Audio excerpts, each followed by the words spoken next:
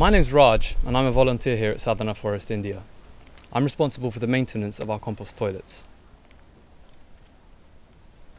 We use a dry compost system, which means that we keep our pee and poo separate. The way it works is very simple.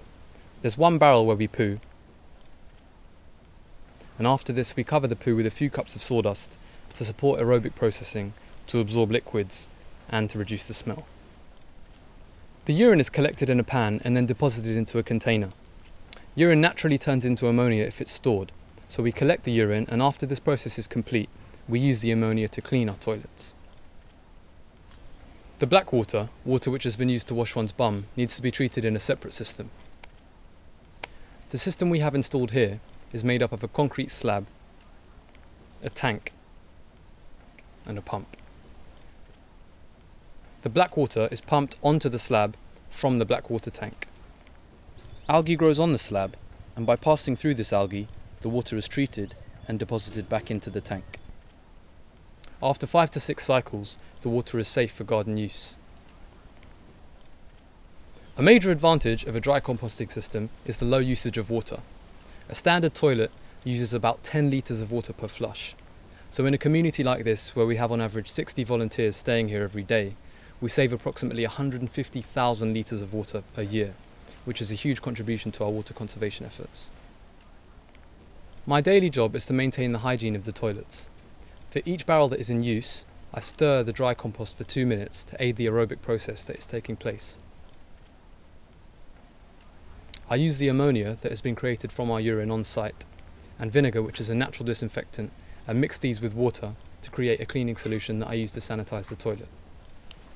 A problem with conventional sewage systems is that there's no control over what kinds of waste are deposited into them, so industrial cleaning agents are mixed together with bio-waste. A few decades ago, it seemed trivial to throw all of your rubbish into one bin and hope that your local authority might separate it later. Now we understand that it makes far more sense to keep your rubbish separate in the first place. In many countries, recycling is now compulsory.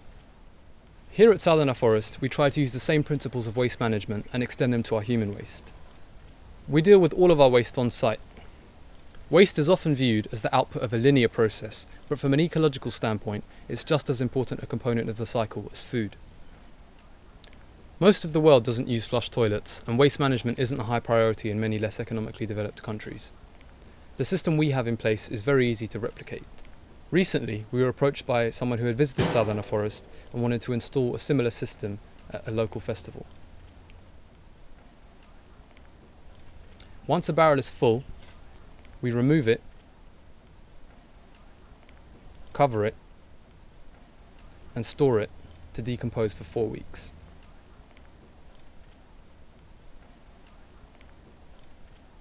Once these 4 weeks have passed, the soon-to-be human manure is safe to be transported to the compost pile, which is covered to support further decomposition.